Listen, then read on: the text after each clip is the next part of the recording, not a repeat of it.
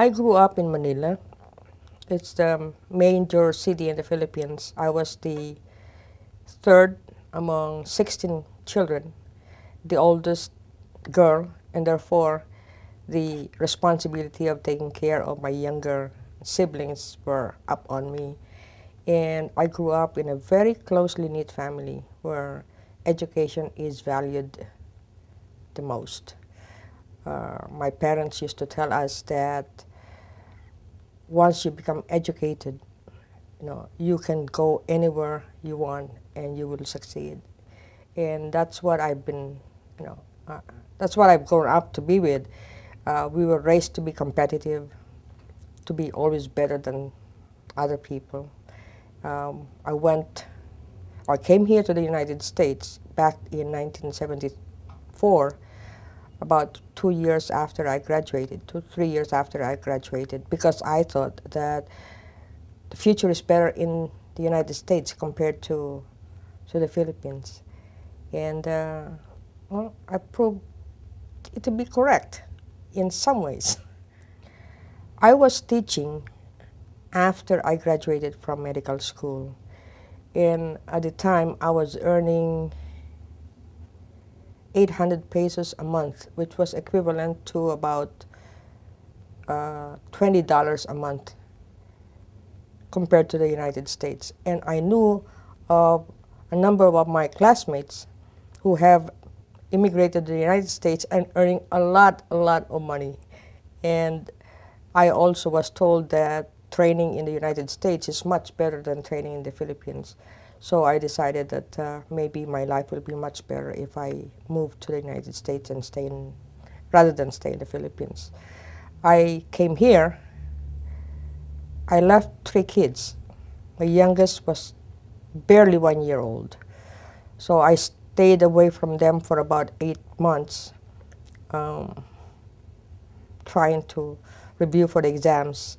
By the time they came over to see me, they could barely recognize me, because that was 8 months after I left. It was a very difficult time because I had to make a choice between good future and being away from my family. And I thought maybe a few months, maybe even a couple of years of being separated from my family would eventually be good for us, I miss them a lot, And when I started training in pathology, I trained in pathology. I went to Cleveland Clinic. I was faced with this dilemma, right? I had a family, but I also had my training with me. So being a resident in medical practice is very challenging. I would go home feeling so guilty that I left work in the hospital. I would go to the hospital feeling so guilty that I was staying away from my family. And that happened with me for at least 7 years while I was training. And it's so hard.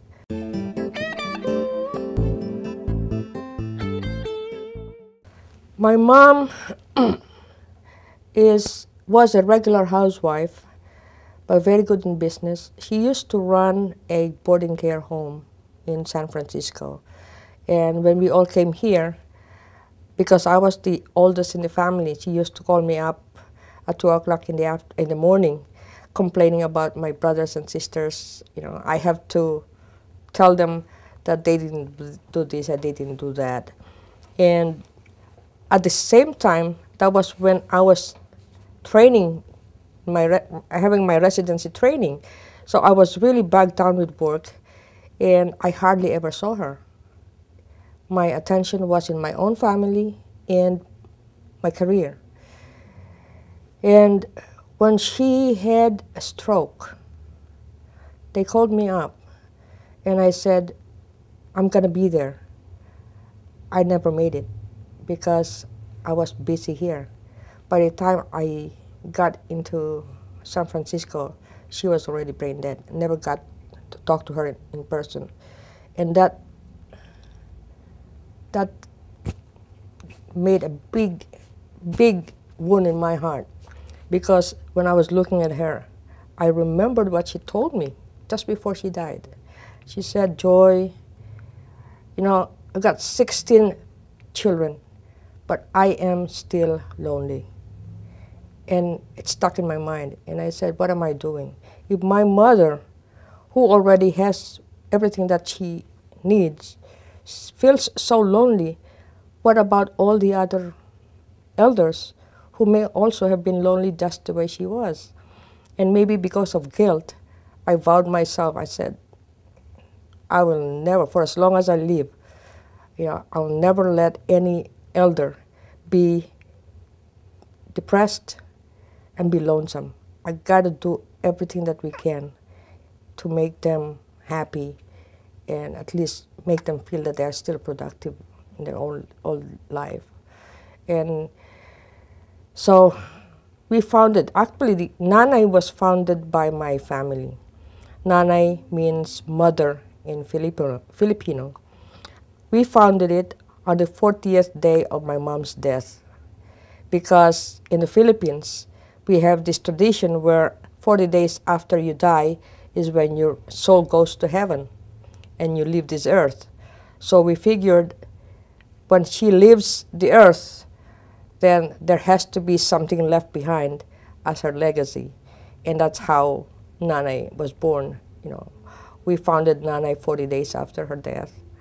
I had to come up with an acronym because Nanay is mother, so I called it initially as National Allegiance to the Needs in the Aging Years, because I wanted to serve the elders. And then as time went by, youth became part of our program, so it was actually changed into National Alliance to Nurture the Aged and the Youth, which is, it is now. We're doing intergenerational programs so that we can link youth with the older people, combine youth volunteerism with mentorship and service to elders.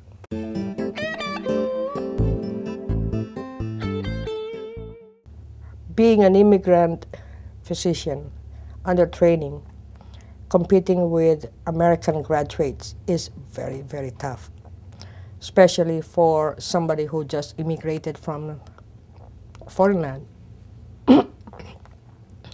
I remember when I was training that my mentor used to tell me that as an immigrant, I will never succeed and I will never be any better than the others, because she said I was a woman, I had a family, I was not an American, and I didn't speak good English. And she said for a doctor to be successful in America, she has to be an American, look like an American, speak like an American, and act like an American, which I definitely was not. And I took that as a big challenge, because I figured out that even with the way I look, being completely different from regular Americans, I thought that I could be as good as they are, if not better. But that challenge also had an effect on my family, because I had to strive hard. I used to stay late until 11 o'clock at night, go home, and have to spend some time with my family, spend some time with my kids who were growing up, and wake up at 3 o'clock in the morning trying to read for the next day, and I still had to cook, clean up the house, be like a housewife, and be like a mother, and day in and day out, all these guilty feelings about, am I doing a good job as a mother? Am I doing a good job as a doctor? These are constantly playing in my mind, at least until I graduated. During that time in my life is to be able to prove myself as a good physician while also juggling my time as a good mother. I think that was the biggest challenge that I had.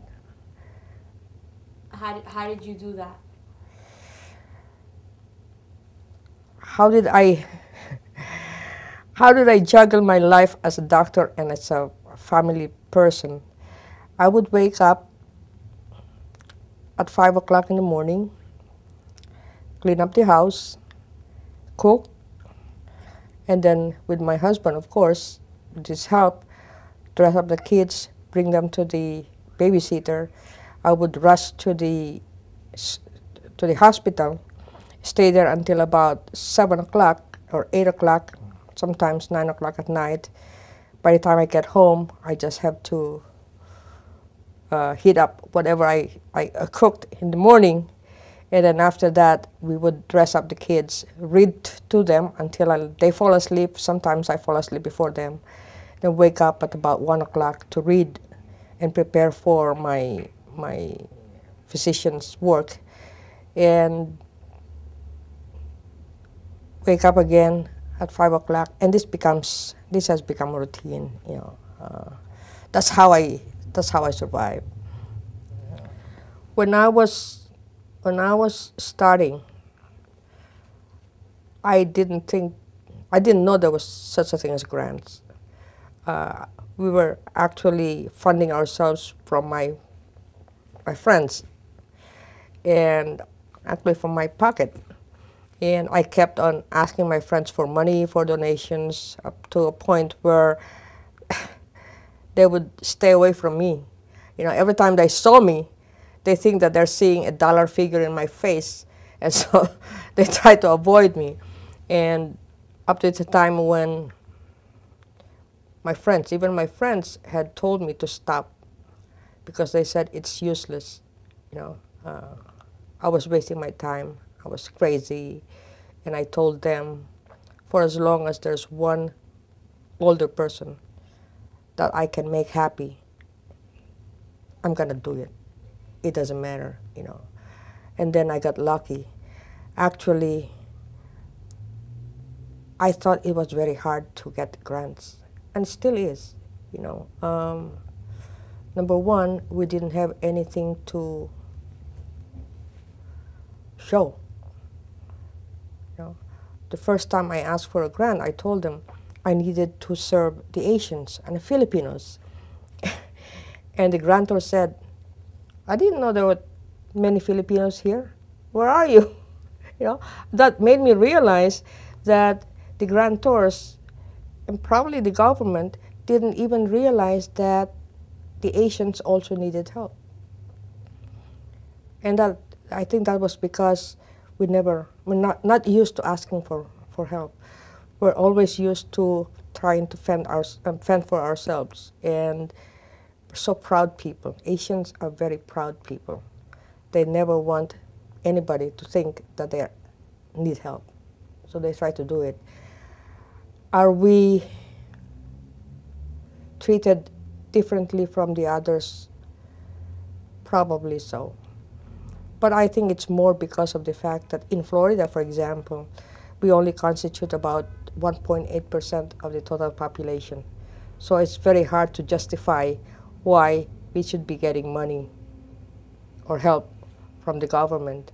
What they do not realize is that the Asians have as much and very similar problems compared to the others, to the other ethnic minorities. And the problem with Asians is they tend to segregate themselves. They will not go to any other social service agency other than their own. And since we didn't have any social service agency before, nobody was actually getting any help from the government. Now, thank God for Nanay, at least they know that there is a place to go to. The biggest challenge that I had was to convince people that we could do something good to others. It was okay when I was asking people, because they were helping me out because they happened to be my friends. But the pride in the Asian community, like I said, of letting people know that they needed help is so tough to cross, so tough to cross, that even if I knew that a lot of elders are needing help, It's how to convince the family to let the seniors participate in the services. See, the problem in the Philippines, and among Filipinos, the elders are brought over here to take care of the grandchildren. Now, in the Philippines, it's so easy. You just go out and you have a family or you have friends to talk to. When the elders come here, they're left on their own in the house. They don't know how to drive. They hardly ever use the telephone. They do not use TV. They're really, really so lonesome. I tried to get to them, but the family would get upset with me because I was taking their parents away from the grandchildren that they were supposed to be taking care of. And I think that was the most difficult hurdle I had to face when I was just starting. And also the fact that since that was the first time it was being done, I don't think anybody believed that it would happen, that we would be able to set up a social service agency like it should be. Very few people believed in me. And a lot of Filipinos, even Asians, the younger generation didn't want to be associated with seniors because they felt that if they are with the seniors, they're old themselves, you know. And it was so hard. I mean, the first 5 years was really, really bad. What kept me going was because every time I interacted with a senior and I see how happy they are when they see me, I mean, how could anybody stop that? You know, how could anybody stop the nice feeling that you have? And probably because I did make a vow, you know, to my mom that I would do everything that I could to help the seniors. And it's still keeping me on. Biggest challenges that face the Asian community still is in being able to integrate themselves and feel like they're just one community. I think the Asians are made up of so many different ethnic backgrounds: Chinese, Japanese, Koreans, Thais, Filipinos. Each one of them have their own culture, similar in some ways and different in others. But there still is this tendency of the Asians to congregate themselves into little clusters or clans. And that still is a major challenge even up to now. Like Koreans would connect among Koreans, Filipinos would normally interact mostly with Filipinos, Chinese, and so on and so forth. I think we have to break that barrier. Yeah. It bothers me that the mainstream seems to be stereotyping Asians. Like I said, different Asian groups have different cultures. It bothers me that they think that Filipinos are Chinese and Chinese are Filipinos. And even here in North Miami, where we are, when they speak Asians, they think of Filipinos because we are the only ones that they see. It's hard because we kind of lose our identity in a sense. You know, I would have preferred that we are treated as Asians, of course, one and the same. More because then we have more strength. There is strength in number. You know, 5,000 Filipinos would not compare to 180,000 Asians, which means if we put ourselves together and act as one group, then we might be able to at least get the government to listen to us. But five Filipinos talking about the same thing, and Asian and Chinese talking about the same thing, but segregated, you know, without unity and without a solid voice, the Asians get drowned, get drowned in the noise of the mainstream.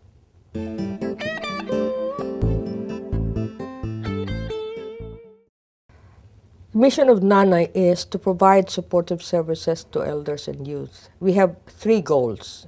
The first goal is to provide supportive services and make them productive.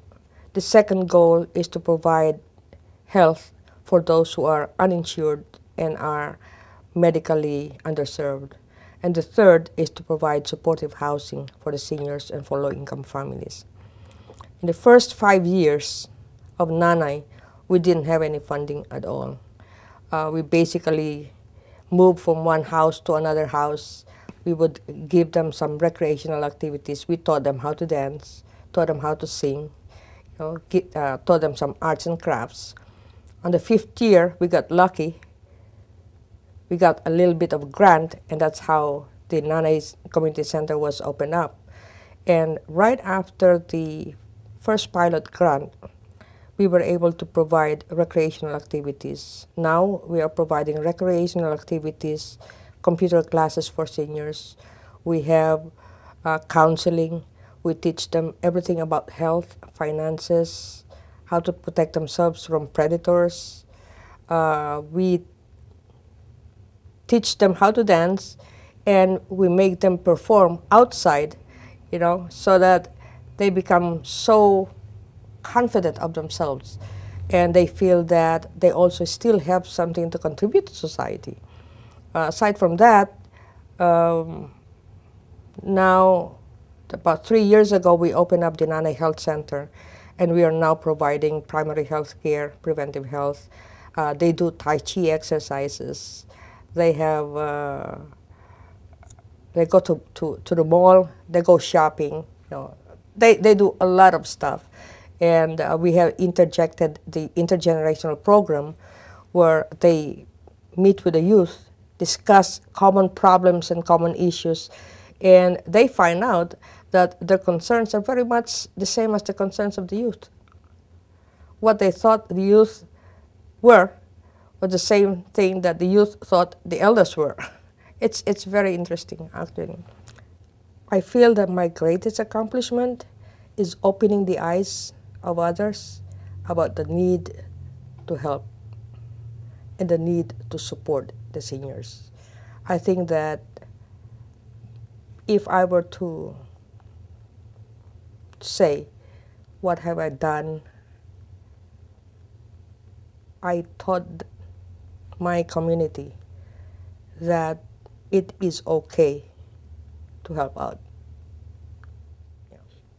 I would love for them to say that, yeah, that was Joy. She cared about people. That's.